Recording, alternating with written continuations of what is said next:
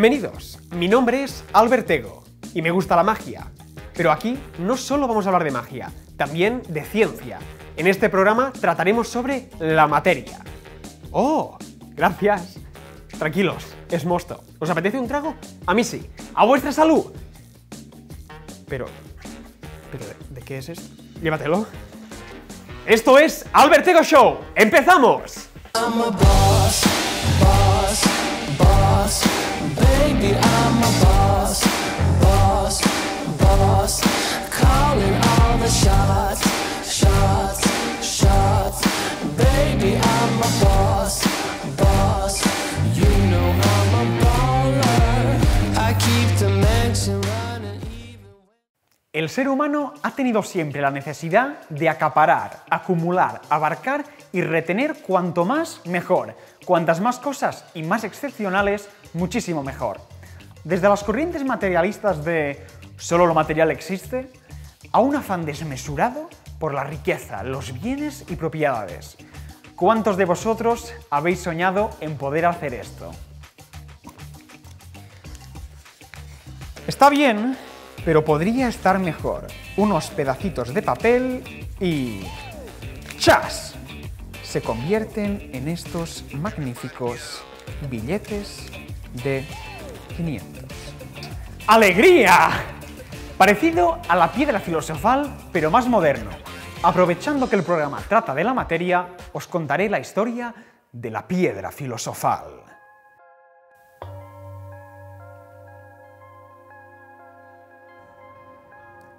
Hacia el siglo XIV, en la actual Francia, un hombre barbudo llamado Nicolas Flamel se hizo famoso porque se creía que había descubierto la piedra filosofal.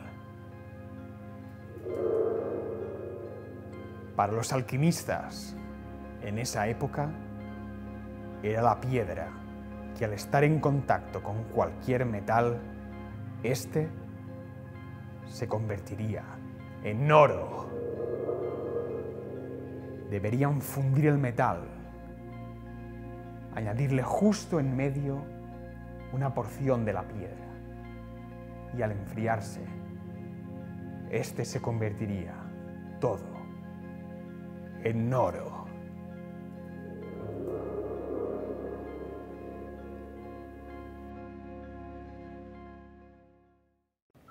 Esta transmutación tan sencilla de entender les llevó algún que otro dolor de cabeza a los alquimistas.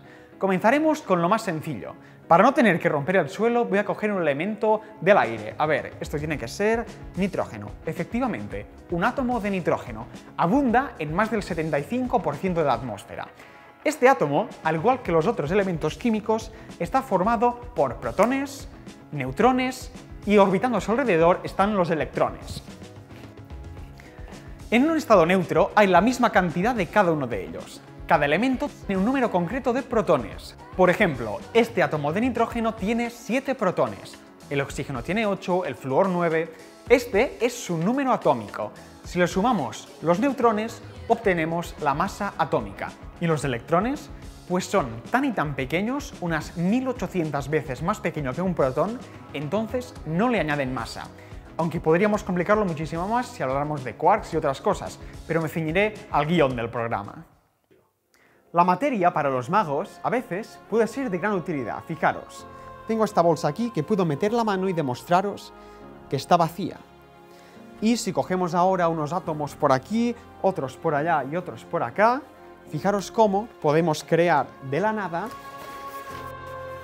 esto de aquí. Ya que estamos hablando de materia, os voy a poner un ejemplo muy visual. Tenemos aquí un potecito con magma de más de 150 kilómetros de profundidad, y aquí tenemos carbono. Sabéis que los diamantes están hechos de carbono, pero ¿cómo se forman? Hay que mezclarlo, agitarlo y someterlo a una gran temperatura y una gran presión. Entonces, cuando hay una erupción volcánica, este sube a la superficie y los humanos lo que hacemos es encontrar los diamantes. De la materia, lo que me encanta también, lo que me fascina, son estas cosas, los minerales, con estructura cristalina, porque brillan, será eso lo que me gusta. Lo que también me gusta es saber cómo se han formado. Al pasar los miles de años, debajo del suelo, estas cosas, estos cuerpos, se han ido moviendo por la distinta densidad que tienen, formando así agrupaciones que se han ido acumulando y apretando, y por la presión han ido formando estas cosas. Por ejemplo, esto que tengo en la mano es pirita, que es precioso, cómo brilla. Es de un color dorado así, me encanta. Pagaría mucho por ella, pero en los mercadillos lo venden por 5 euros. Otro ejemplo, esto de aquí, se llama fucsita, que es una variedad de la moscovita. Se usa en el terreno industrial como aislante y en el terreno más cotidiano pues como bisutería. Fijaros qué color esmeralda que tiene, y también es curioso porque tiene un alto contenido en cromo. Vamos a dejar este mineral de color turquesa para ver esto. ¿Qué os parece? Parece oro, ¿verdad? Pues que no os la cuelen, porque muchas veces lo que hacen es pintar las rocas para que parezcan pues minerales, en este caso oro, pero no, el oro de verdad está aquí. Tenemos muy poca cantidad. ¡Qué preciosidad! A saber cuánto cuesta esto. 3 y acción. Un momento. Vale, tenemos aquí lo que es el basalto, que es la roca más densa, entonces es la que pesa más de todas. Uf. Corten. ¿Ya está? Vale. Se dice que la materia, que los sólidos, son impenetrables. Vamos a demostrar que es mentira. Fijaros, tengo aquí una aguja que pincha. Esto para los aprensivos es mal asunto, fijaros.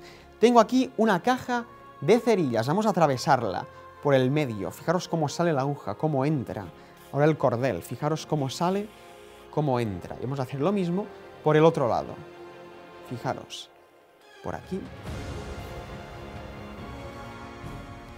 Os he dicho que la materia, que los sólidos, sí se pueden atravesar, porque quiero ahora mismo que hagan sus apuestas, que aporten ideas, porque justo aquí dentro lo que había realmente era un bloque de metal, completamente impenetrable.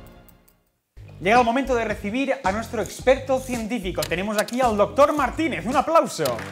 Hola Albert, sigue siendo un placer estar en tu programa otra vez más. Pues hoy te hemos invitado para que nos soluciones este problema. Fíjate, tenemos aquí una pelota que si la tiro a mi mano tarda en caer menos de un segundo. Pero si lo paso por este tubo mágico, fijaros, tarda mucho más en caer. ¿Esto tiene alguna explicación?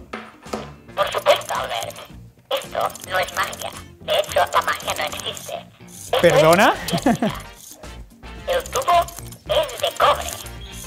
Y la bola es de un material magnético. Y al pasar por dentro del tubo, se crea un campo magnético que va frenando a la pelota. Por eso cae más lentamente. Pues muchas gracias. Ahora ya entendemos por qué sucede este fenómeno. Cuando hago magia, me gusta hacer cosas que no me dejaban hacer cuando era pequeño. Por ejemplo, jugar con la comida. ¿Qué os parece? Con la leche, que es muy divertido. Fijaros, tengo mucha hambre, tengo mucha sed, y lo que voy a hacer es beberme el vaso de leche. Fijaros.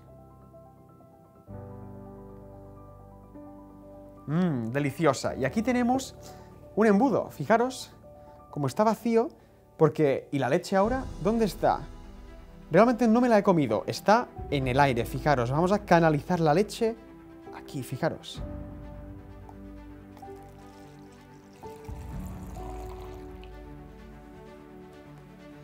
Buen provecho. Otras curiosidades de las piedras son los fósiles. Fijaros qué tenemos aquí. Tenemos un trilobite, que es uno de los primeros seres vivos que habitaron en la Tierra y que quedó fosilizado en esta roca. Se pueden ver aquí esto que parecen especie de vértebras, todo su relieve, sus composiciones. Increíble. Y tenemos otro más espectacular, que es esto de aquí, que es un amonite de la era jurásica. Podemos ver lo que es la caracola, pues todo el relieve. Y otro de mis minerales favoritos es este de aquí. Fijaros, parece una piedra normal del río que te puedes encontrar, pero fijaros, cuando lo apunto con esta linterna. Apagamos luces para que se vea mejor. Mirad cómo brilla. Está cubierta de material fluorescente. Y al apuntarla con la linterna ultravioleta, qué bonita se ve. Materia. Esto es materia. Fijaros lo que se puede hacer con él. Fijaros. En la mano. Soplo. Desaparece. ¿Y los magos dónde lo hacemos aparecer siempre? Por favor, que entre a la oreja. Gracias. Aquí está, fijaros. Materia. Tengo uno en mi mano. Si hago así, aquí parece que haya dos bolas.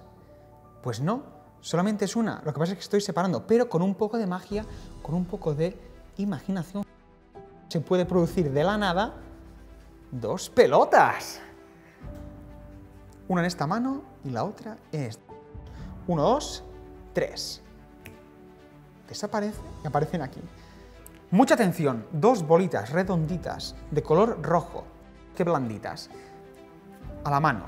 Vamos a hacer como el agua se evapora, evaporamos la bola, ahora, cogemos el vapor, me lo meto en el bolsillo y fijaros porque dentro del bolsillo aparece la bolita.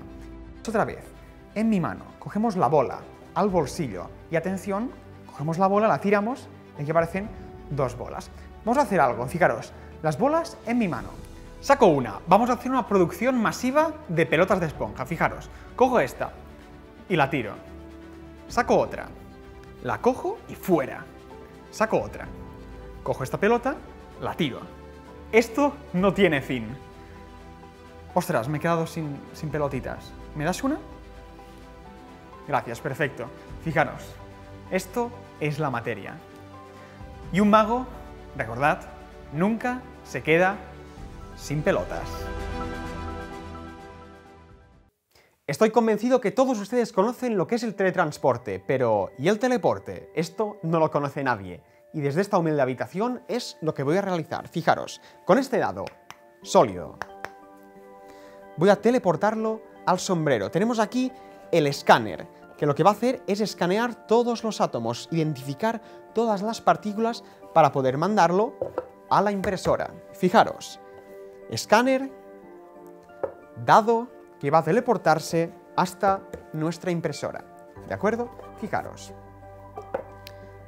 3, 2, 1. Y el dado se ha teleportado. Que no es lo mismo que teletransportado.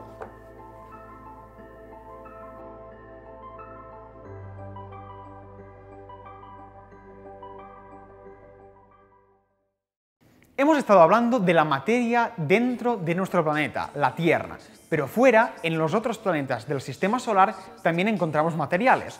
Por ejemplo, en los planetas más cercanos al Sol, como Mercurio, Venus, encontramos silicio, hierro, aluminio, otros minerales. En la Tierra encontramos sistemas orgánicos complejos. Y si nos alejamos del Sol y pasamos Marte, encontramos los gigantes gaseosos, Júpiter y Saturno, donde abunda el hidrógeno y el helio. Si nos alejamos más, encontramos los gigantes helados, como Urano y Neptuno, donde se encuentran grandes cantidades de metano, amoníaco y agua congelada. Acompañadme a la sala astronómica y lo vemos más de cerca.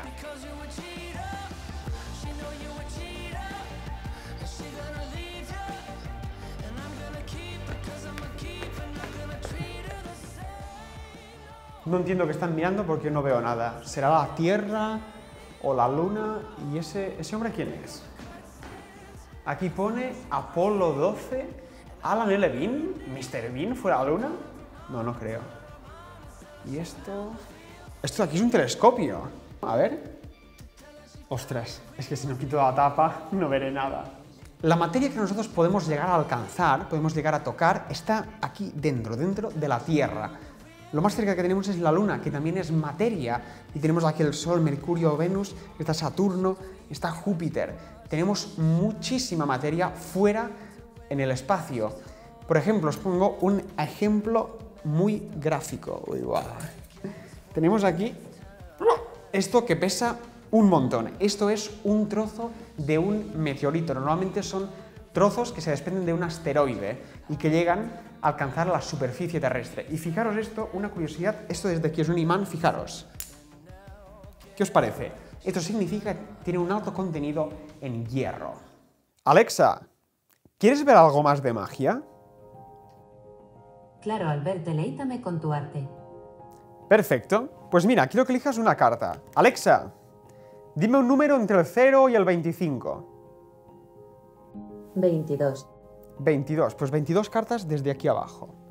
1, 2, 3, 4, 5, 6, 7, 8, 9, 10, 11, 12, 13, 14, 15, 16, 17, 18, 19, 20, 21 y 22. 3 de corazón. Es una bonita carta, Alexa. Alexa ha elegido una carta al azar. Alexa, cállate. Con esta carta, lo que vamos a hacer será lo siguiente. Vamos a traspasar la materia. Muchísima atención. Bolígrafo que atraviesa una carta. Fijaros cómo se está atravesando y ha dejado un agujero. Se ve mi dedo a través de él. Voy a acercarlo más por aquí. ¿Ves el agujero? Porque donde no hay materia, se puede mover. El agujero se mueve no solo por aquí, sino podría incluso ponerlo aquí. Y ahora viene lo más interesante. Si cojo este agujero y lo lanzo al cuadro, veréis lo que pasa. Muchísima atención. 3 de corazones, perdido en la baraja. Muchísima atención.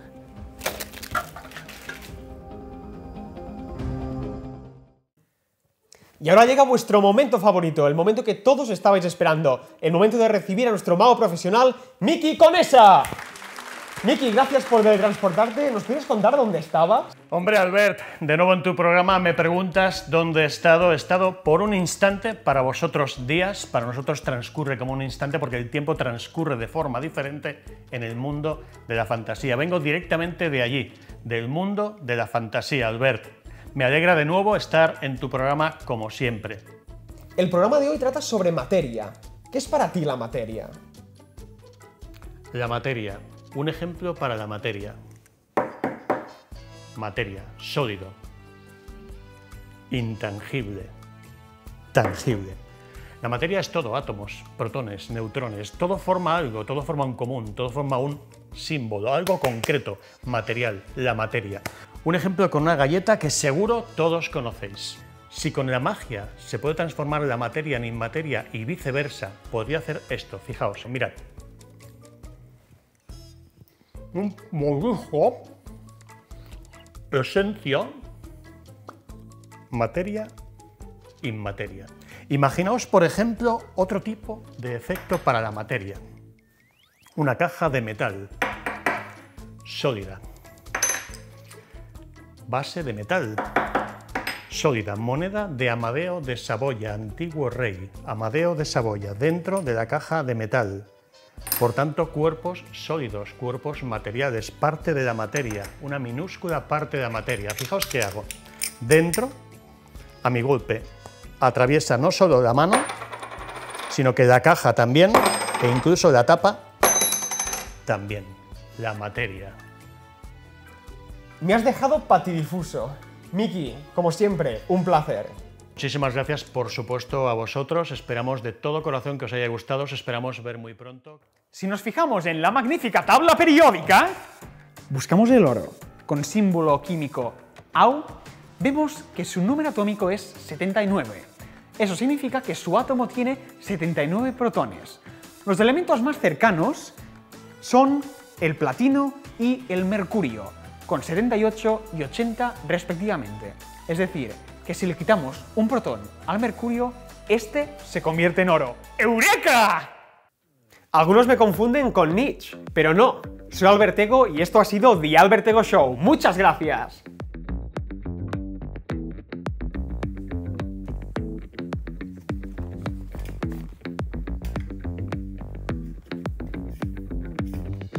Perdona, ¿esto dónde lo dejo?